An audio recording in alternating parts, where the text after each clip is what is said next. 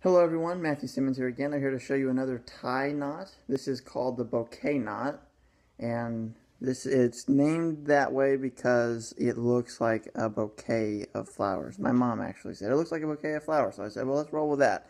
So here's one flower, two flower, three flower, and it almost looks like you're holding it like this. So that's what it's called, the bouquet of flowers, or the bouquet knot. So I'm going to show you how to do it right now.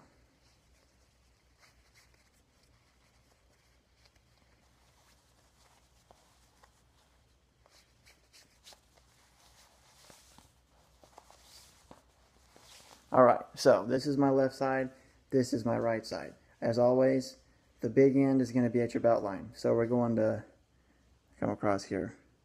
You're going to pinch it off right here to create the crease there, or the dimple.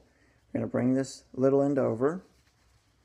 Going to go back, around, and then over like this. Then you're going to come down and then back to the other side like this, and then back down. Now here is where you're going to fold it. You're going to pinch right here and kind of twist it to where this is facing up, and then you're going to bring this over like so. Back around, keeping it folded.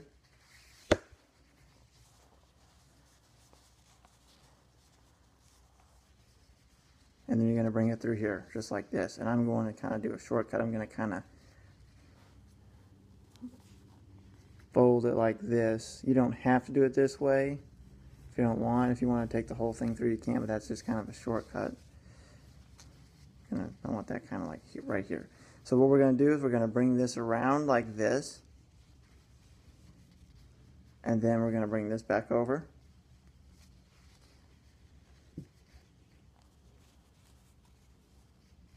And then back up. And this is going to still stay folded the whole time. This is going to go down now through this loop right here.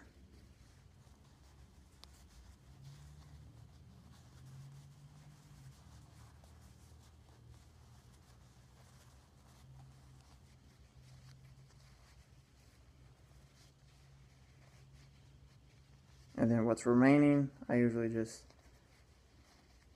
take it back up here. So there you have the bouquet knot. Let me know what you think of this knot. Tag me whenever you wear it on Instagram, and you will find me at Simmons Essentials on all the social media. So let me know how you like this. Thank you for watching. Please subscribe, and as always, stay classy.